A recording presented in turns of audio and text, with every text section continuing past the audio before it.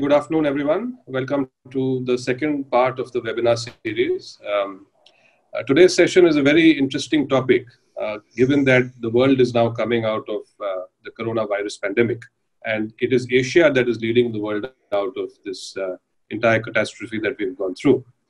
I think the last couple of months, we've had massive disruption to global supply chain process. The mobility of people has been severely impacted.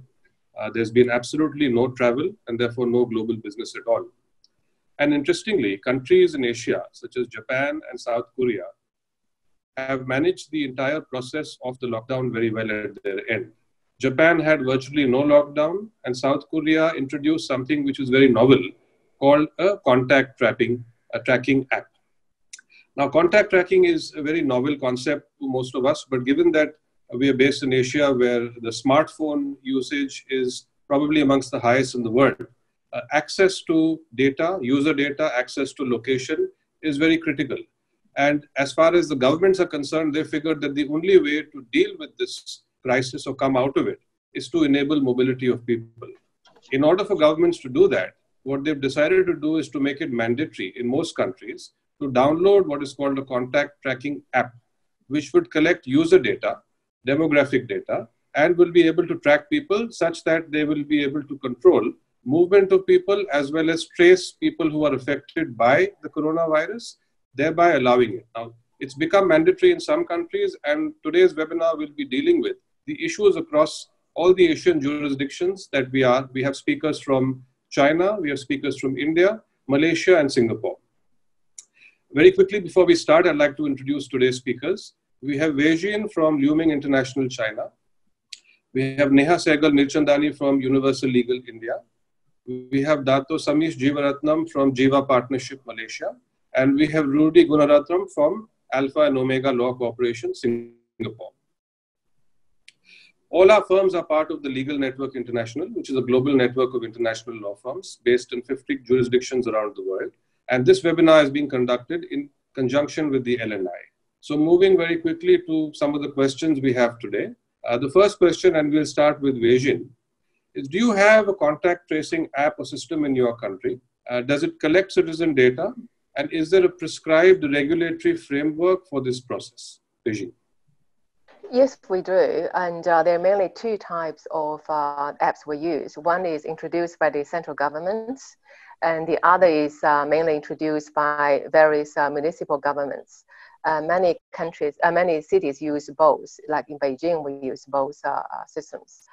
They're very much the same, but at the moment, not all the cities can have the system which can recognize each other's data, but I think that will happen.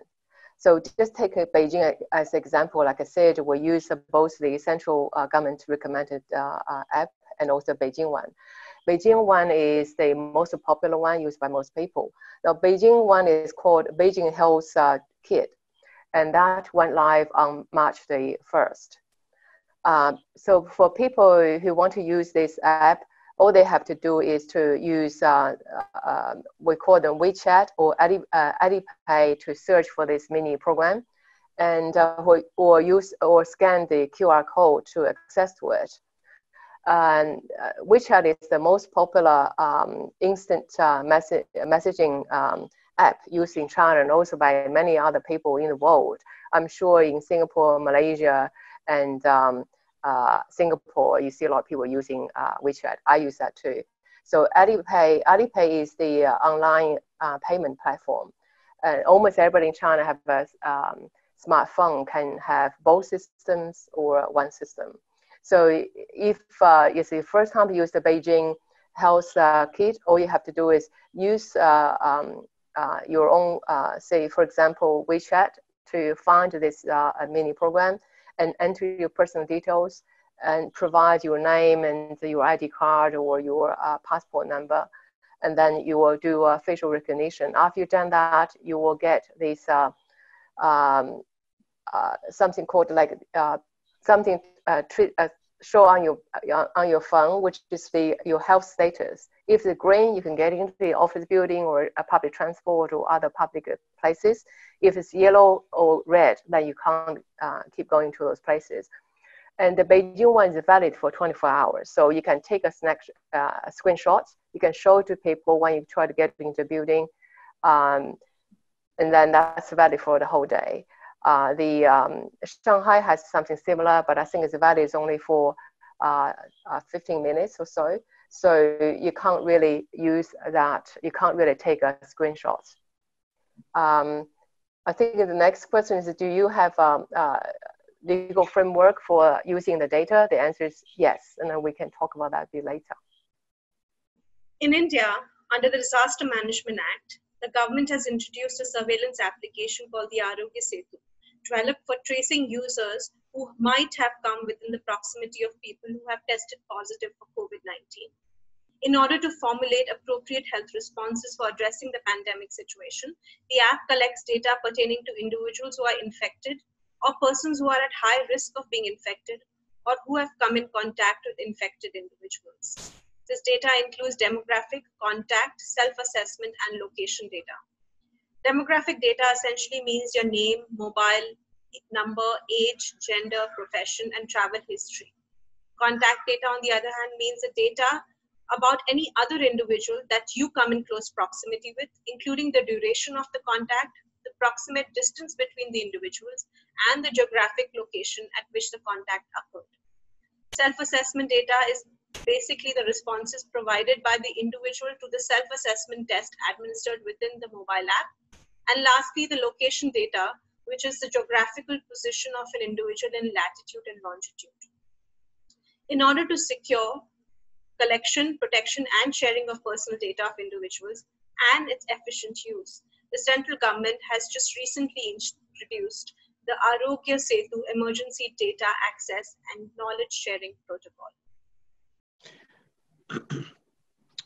In Malaysia, you have three main apps. It's called Gerak Malaysia, My Sejahtera, and My Trace. These apps were developed by the government of Malaysia, and it's been monitored by the multimedia ministry. Now, basically the purpose of these apps is to trace individuals' movement, either interstate or in the state.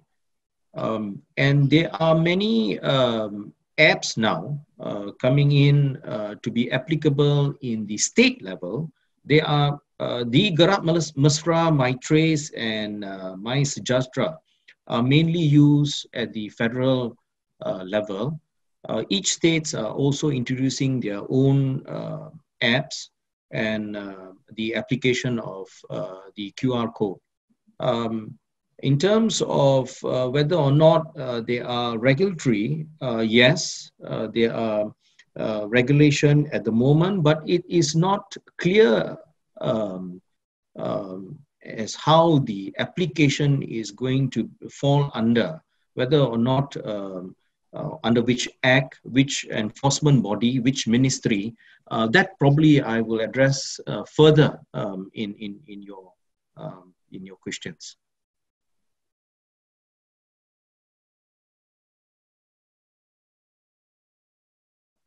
All right, in Singapore, we have two apps. One is called Trace Together, and recently we have another app called Safe Entry. All right, these are all in essence what we call is preemptive contact tracing measures taken in order to expedite this problem of the COVID-19 right now. Otherwise, if you do manual tracing, it's going to take a long time, which was initially what was going on in Singapore. So when you're talking about Trace Together and Safe Entry, they were both developed by the Singapore government technology agency, and it's managed by the Ministry of Health and the Information Department as well. So it is very much a government-based, government control initiative, right? For the Trace Together, anyway, in short, it's not mandatory. It's something where citizens are encouraged, and for Trace Together app, there hasn't been a very healthy response to it, strangely. We only have about 1/5 of the population right now who have actually downloaded the Trace Together app. Although the measures and all this information given by the government is encouraging, people are still not very sure on the issue of their privacy rights. So we have this problem now. The government is facing the same problem. So the issue now is whether do we make it mandatory. Anything that is in the apps, basically the issue of privacy is still subject to the what you call the Personal Data Protection Act. We still go back. The main issue will be one of consent. I think the issue when you are gathering the information, using the information, how you use it, and how long you use it for, it is still under the provisions of the PDPA, in short, the Act itself. So we're pretty much clear on this. Thankfully, the government is quite clear, although more measures can be taken in that sense. So people are still very cautious about it, and they don't want to sign up. Although the Trace Together has got very much literature by the government agencies that your information is not revealed at all. It is only your handphone details which is encrypted.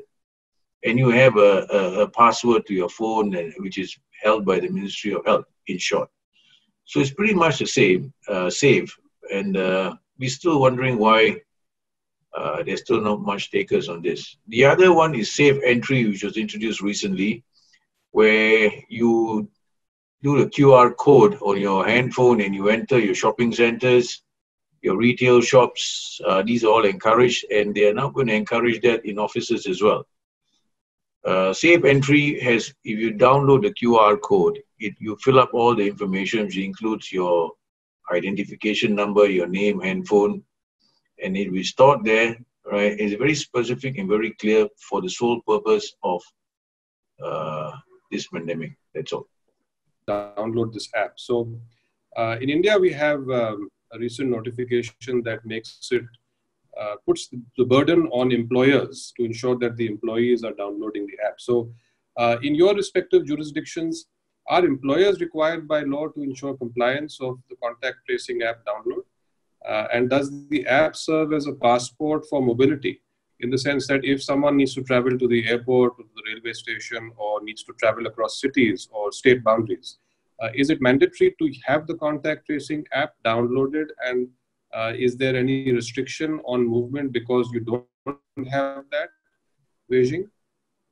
It's not mandatory, but if you want to go anywhere, you don't show the phone which recording your current health status to people. You would be allowed to get into the public transport or office buildings, so, and going to the airport. So in that sense, it is mandatory in effect. The question is whether employers are having the obligation to ensure that their employees comply. There's nothing specific under Chinese law to say that the employees must do it. So it's up to the employee, but then if you can't, if you don't use it, then you can't go anywhere. So that's again back to the same issue.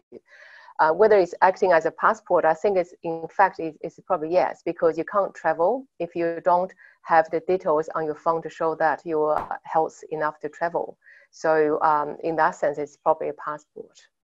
But on the phone itself, like in Beijing, it shows very limited information on your phone. You show your surname, not your full name, and a few digits of your ID numbers.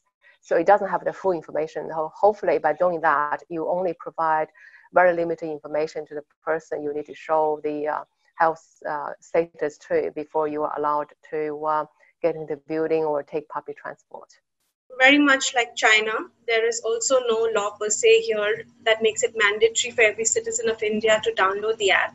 But the various government agencies have issued directives from time to time which restrict movement of individuals without necessarily having this app downloaded on their phone.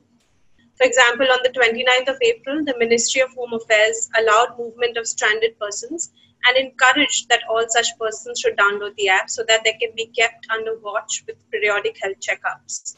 But then when they extended the lockdown for further 2 weeks on the 1st of May, they issued new guidelines based on risk profiling of districts into red, orange, and green zones and under these guidelines passed a directive that the use of the app would be mandatory for all employees in both private and public sectors. In fact, like Mohit mentioned, the head of the respective organizations are now responsible for 100% coverage of this app amongst the employees. It also made it mandatory for the local authorities to ensure that there was 100% coverage of the app amongst residents of containment zones. And then on the 5th of May, when India decided to bring home its stranded Indian nationals back to the country, they required all passengers to download the app on their mobile devices. And then most recently on the 11th, the Ministry of Railways directed that the passengers would not be allowed to board the train if they did not have the app downloaded on their phones. So as you can see, initially the government encouraged the use of the app, but now with these various directives and orders made by its agencies, having the app on your mobile phone has become a prerequisite for having accessibility to public spaces. In Malaysia, probably a bit similar to India, at the first, the ministry was encouraging citizens to use the apps. Now, for interstate travel, the country has actually imposed a mandatory requirement that you must have your information recorded in the apps for you to be permitted to be traveling interstate. In terms of employers are not been given any directive at this point of time whether or not to impose any requirement to use the apps on as far as the employees are concerned. Well, in Singapore, nothing is mandatory at this stage, but in my view, one of the apps which is basically going into shopping center, they call it a safe entry, seems to be an unintended mandatory requirement, because without that app, you are not allowed to enter shopping malls or supermarkets, even some of the barber shops, right? But having said that, even if you don't have the app, you can actually provide your any identification which has got a barcode, like for example your driving license or your Singapore registry ID card. It has got a barcode where that's sufficient enough to get entry in. So if you ask me, there isn't any serious mandatory requirement yet, although employers are now, there's advisory given to employers that the employees should download the app when things are back to normal as well, or when they loosen up the restrictions, which is coming very soon at the end of the month with the whole, they call it circuit breaker. So that's the position in Singapore right now. Wow, that's very interesting. And as we all know, data is the new oil, and citizens of all our countries across the world are extremely concerned and suspicious when the government indulges in a high level of data mining. So you have civil society, which has raised several issues on how data is being collected, how it's being stored, how it's being used, and how it's being preserved or destroyed. Are there any issues in your countries where has the government taken any measures to overcome privacy concerns with respect to these contact tracing apps? Beijing? I think there are the central government's authorities and also authorities at Beijing or local level have issued a lot of notices, guidelines, and the standards on how those information, the personal information collected, should be treated. Just give you one example. I think there's one formal notice issued by the authority at the central level back in February. It says that when you, the information you collect, the personal information you collected, really have to be treated seriously. The local government has to pay high attention to the personal information collected. Only the authorities, health authorities authorized by law to collect information can use this information. Nobody else, authority-wise or individuals, can use those information without the consent of the person who's involved. even the information collected in the name of the epidemic control or prevention of illness. Another thing is the government in the same act, it says that, same notice says that the information collected can only be used for this particular purpose, very limited, and you can't use for other purposes. It's also required the local authorities to take responsibility to ensure that the information collected are properly protected, and they should take strict management and technical measures to ensure that the information collected are not being stolen or revealed. All the information, personal data connected this way, are stored on the cloud of the various local governments.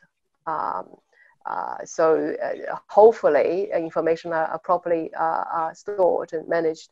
And also government make very clear that if the information is misappropriated, the individuals or the entities can take actions against those authorities who collect information from them. That includes the public securities or police. When the app was first developed in early April, there were serious privacy concerns as it did not address very basic issues like whether the information would be stored on government or private servers. Also, the data collection agencies were allowed to share this data with other necessary and relevant persons without there being any guidelines or penalties for violation. But after a lot of protests, petitions, and learning from what the world around is doing, India also brought about the protocol issued on the 11th of May. And in line with this protocol, the privacy policy of the app has now been updated. It now confirms that the data collected would be stored securely on a server operated and managed by the Government of India. This information stored on the server would be hashed with a unique digital ID, which would be used to identify the user and associate with the collected data. The data on the app is now securely stored and encrypted in transit as well as at rest. Personal information provided at the time of the registration is encrypted before being uploaded on the cloud, where it is stored in a secure encrypted server. The privacy policy further states that the information collected would not be used for any purpose other than specifically mentioned therein and would be deleted after 30 days from the mobile if not uploaded from the server. Lastly, the protocol now lays down the principles of sharing the data and the obligations of entities with whom the data is shared. Violation of any of these principles and obligations would attract penalties as per the Disaster Management Act. In Malaysia, as far as I'm concerned, I think after many citizens have actually voiced out their concerns over the app, there's not much been done by the government in terms of introducing measures to overcome the privacy concerns. But the only clear indication by the ministry, particularly the Minister of Science, he has indicated that the information in the app will be destroyed after 21 days. He's also said that he will be introducing a source code in the usage of the app. Other than that, we do not have clear regulations or policies or guidelines in terms of privacy use. So if we were to draw an analogy of what the provisions of the Personal Data Protection Act and the app is concerned, I think it is insufficient at the moment because the principles in the Personal Data Protection Act, particularly 7 principles of how data is stored, is not been adhered to in the usage of the app in Malaysia. So there's lots to be done as far as the measures towards privacy issues in using the app. In Singapore, I think the way I look at it is twofold. One is the collection of the data, and the second one is ensuring that it is stored securely. Right? As far as the collection of data is concerned, there is very sound advisories given by the Personal Data Protection Commission. right? And this is addressed to all organizations as to how you are going to collect the data, how you're going to use the data, and then how you are going to disclose it. When can you do it? It still falls back on the act itself.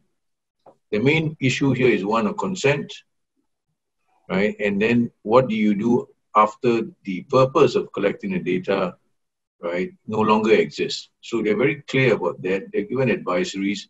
They even given advisory to all malls, retail shops, standard advisories before the public enters. So they are perfectly made to understand that their privacy is protected, right? Now, under the PDPA as well, there are exemptions provided where organizations can collect data during emergencies. And this is considered, according to the Commission, as an emergency, where lives are involved, the national interest is involved.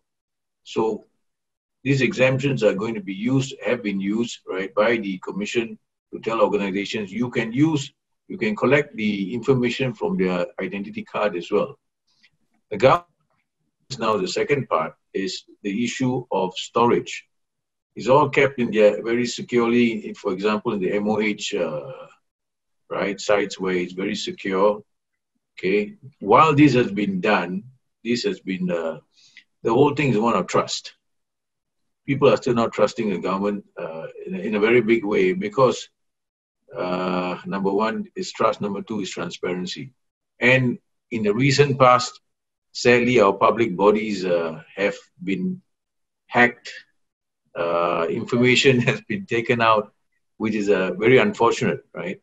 But having said that, coincidentally, over the last 1 week, there's talk now on reviewing on a punishment for breach of data, right, protection, and also to have a common saving of all data for public agencies. That's very interesting, Rudy. I think most people have concerns over the trust factor in terms of how the government will use this data. And coming to the final question, do you see this app as a violation of the citizens' rights to privacy? And in your respective jurisdictions, has there been any judicial intervention in this regard? Reggie. I think it's probably very much a balancing act. The data collected by the government is very important, necessary for the government to trace the relevant cluster of the people in order to contain the epidemic. I think that the way the information is used, stored, secured, and especially how to enforce the confidentiality obligations on the information collected is probably more relevant in this context. It is a difficult question, but probably for the common good, we have to do it. As far as the judicial intervention is concerned, I think it's a bit too early to know whether there's any cases. As far as I know, I haven't heard about anything at all. But I think if the information provided is not properly treated or has been wrongfully disclosed, then the person affected can take actions under the Chinese legal framework. Like mentioned earlier, it is a balancing act, an act of balance between life and privacy. So both of which are very important fundamental rights. But currently the need of the hour of this 21st century is to have a technology-based solution to an unprecedented problem of COVID-19 pandemic. But it is crucial that this necessity does not lead to a lasting change in how we approach privacy as a whole. By design, the app in India goes a step further than most such tools developed around the world, as it tracks where the person has been instead of merely determining who they were in close contact with. This functionality, while on one hand can theoretically help identify hotspots of virus, but at what cost of privacy? Various technology rights and civil society petitions have been filed with the Prime Minister's office protesting against the mandatory use of the app and expressing serious concerns about the violation of privacy through mandated use. By issuing the protocol on 11th of May, the government seeks to provide certain procedural guidelines and safeguards for the data collection activities. However, it does not illustrate how digital contact tracing through centralized mobile apps is the least privacy intruding method of exposure notification and disease management. Though the protocol comes with a sunset clause of 6 months reviewed periodically, there is no legislative or judicial determination for its continuance beyond the initial period, thus skipping essential guarantees against potential abuse of such powers by the government. Further, there continues to be concern on the mandatory requirement of downloading the app, especially when so many of us do not have smartphones. In this regard, a petition has been filed in one of the state high courts against the central government, and the matter is currently sub judice. So we would need to wait to see how the government overcomes this hurdle. In Malaysia, there's yet to have any judicial intervention as far as the usage of the app is concerned. Whether or not the app is in violation of citizens' right, it is my opinion that I think there must be a lot of improvement in Malaysia. They must be having the government must introduce a privacy and data protection framework. There must be clear guidelines on how the data is going to be handled. There must be consent from the users. There must be also a conformity between each state and the federal. At this point of time, there is no clear policies on the conformity between the introduction of the app in the state level and the federal government. There is no clear indication of what kind of type of data is being collected. Although, as I said, the minister has indicated that the data will be stored and be disposed of within 21 days. But they must have clear, indication to the data subject that the data stored has been disposed of within the 21 days. They must also have a complaint mechanism. We don't have a complaint mechanism on how the data has been stored, whether it's been abused, whether or not it is been used for other reasons. There also must be a clear consent mechanism. So in Malaysia, I think it is my opinion that there are lots of work to be done. But unfortunately, at this point of time, nobody has challenged it in the court. Therefore, there's no judicial intervention. Now, I'd just like to add on, there's also some case laws that has been tested in the court of law in terms of privacy law. But unfortunately, the school of thoughts have been divided into two. But the majority of the judges have said that invasion of privacy is not an actionable wrongdoing in Malaysia. So there's lots of talk. There's a lot of work to be done, a lot of discussion to be done at the federal level on how this data has been to be taken, to be stored well, and ensure that privacy laws have been adhered to. In Singapore, the question is very interesting. I will just focus on whether this apps are considered as a breach of individual rights. Now, Singapore is a socialist democratic society, right? The basic tenet of that is it is not the individual rights that are important, but it is the society rights that are more collectively more important, right? This has been a practice all along in Singapore. Society's rights are more important than individual rights. So if you look at these apps, right, I think with good regulatory framework, good enforcement, transparency, that will build the trust of the people. We are still very much in that line, in my view, that we are very much in conformity with the Act at this point in time. There's nothing to suggest otherwise. And this being a pandemic, I think the nation and its people are more important than the individual rights. As long as there's no abuse by the government or any organization, everybody is very clear on this as to what the perimeters of this collection of information, data, and the use and the period of its use. A lot of mechanisms are in place, security measures are in place to ensure right? This information is not leaked out, the data is not hacked or stolen. So at the end of the day, my view is it's not an infringement of individual rights as far as Singapore is concerned. I think the safety of the society is paramount.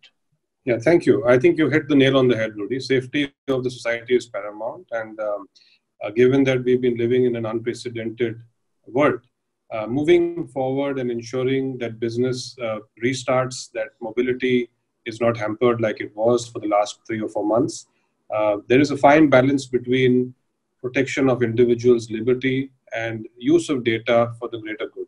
So I have a question for all of you before any of the attendees ask one. COVID-19 has placed health and human security on the center stage in the context of national security.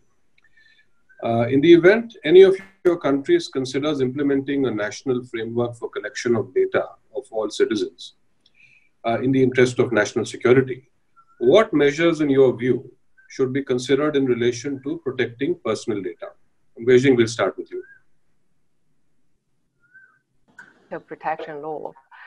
At this stage, we only have a draft, which is out for the public to select the public opinion. So hopefully at some stage that law can come out. And I think that's probably a lot the government can do. I mean, there are other regulations talking generally about protection of personal data collection or protection, but I think it's quite important to have the law at the national level to make sure that we know what our rights will be protected. Another one from the enforcement level, I think, I mentioned we got a notice, and also the local government level, there are a lot of notices about what we're going to do when we collect the data, but I think the enforcement is very important. How can we make sure that the data collection this way can be properly stored, used, and not misappropriated? And I think that's probably a quite important issue. So it's a lot the government can do. Thank you. Neha, your perspective? So currently, we don't have a data protection law in place. It's a bill which is yet to be made into a law. And for that purpose, I see that the government has put in place a protocol, which is an interim measure to take care of the privacy concerns and data protection concerns of relating to the app.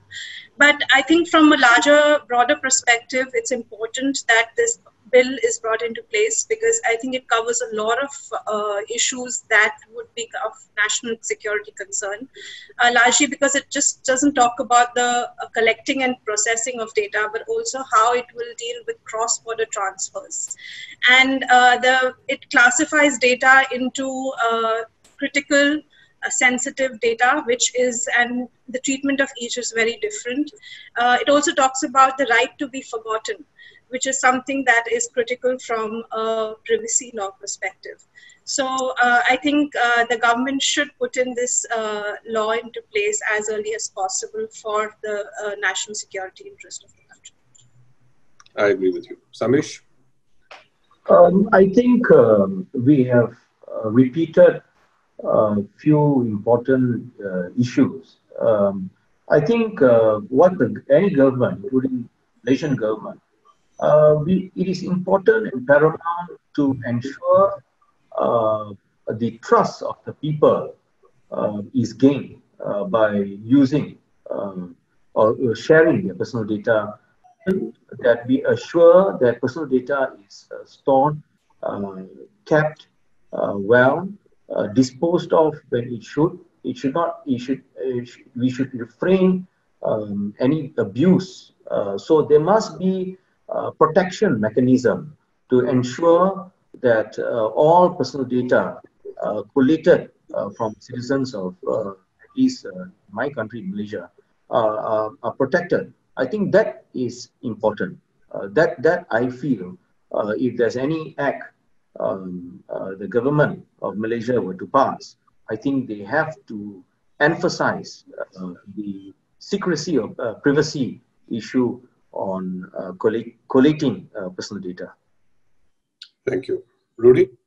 It has been extensively been used, and also enforcement has been on a very regular basis. Companies have been fined for breach of Data Protection Act.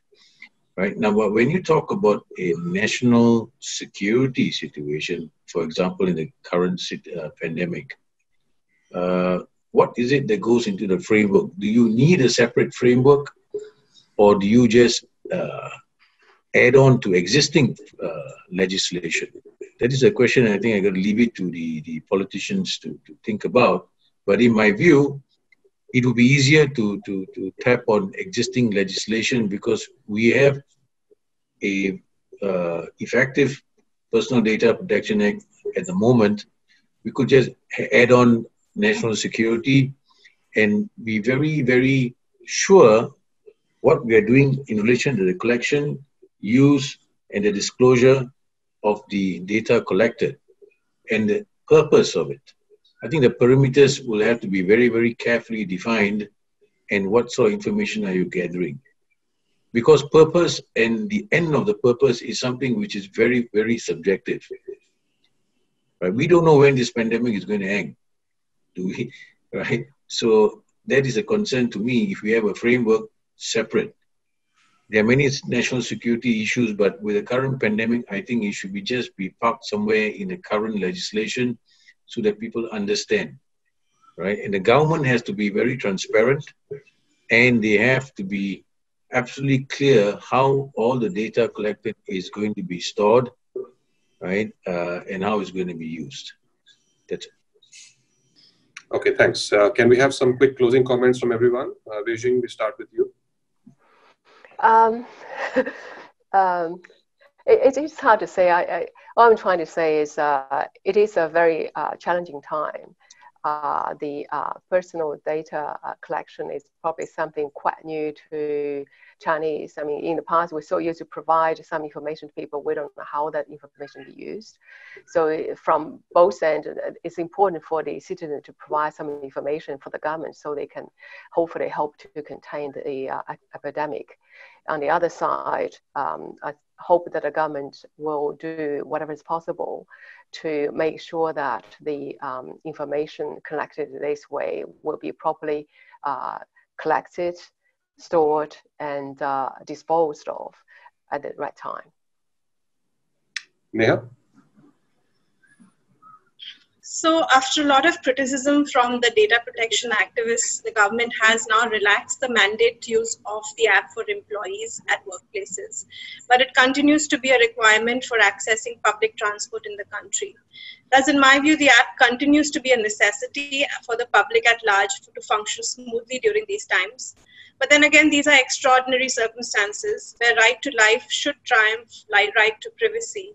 And in my opinion, the right to privacy can only be protected. In my opinion, the app is a good tool to track and trace the spread of the virus in the country. But I think what can be done is that the government can probably make this software an open source software so that all vulnerabilities and hacking, potential hacking, can be avoided by removing the bugs that could lead to other issues. Shamesh? I think this is a new norm. Collation of personal data at the government level, at the retail level, for instance, in working malls and restaurants. I think it's important for us to share personal data.